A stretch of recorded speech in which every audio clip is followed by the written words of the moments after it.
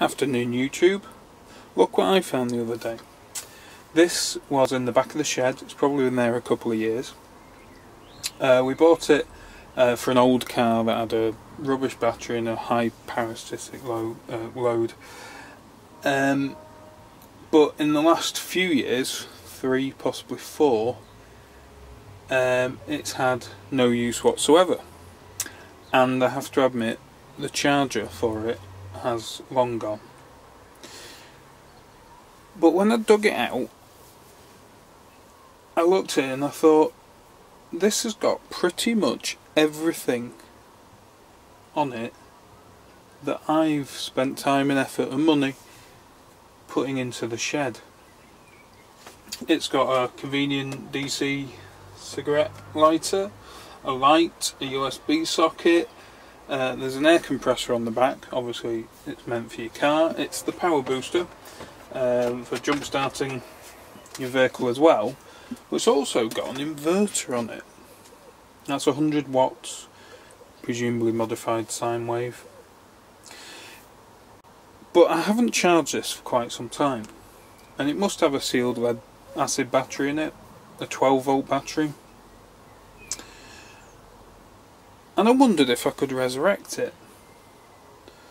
So what I've done is I've got my old PWM charge controller and a cigarette lighter adapter. Got this from eBay, 89p, fantastic value, delivered. And I thought, and I put my multimeter in there, and it's connected straight to the battery. There is a fuse actually in the side, but other than that, it's connected straight to the battery. There's no switch on that. So if I plug that in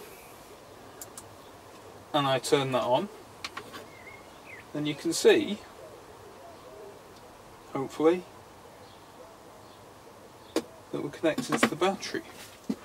So my 10 watt monocrystalline panel on the roof isn't doing much. I am overproducing electricity at the moment for my deep cycle battery, so I thought I'd repurpose it for a little while.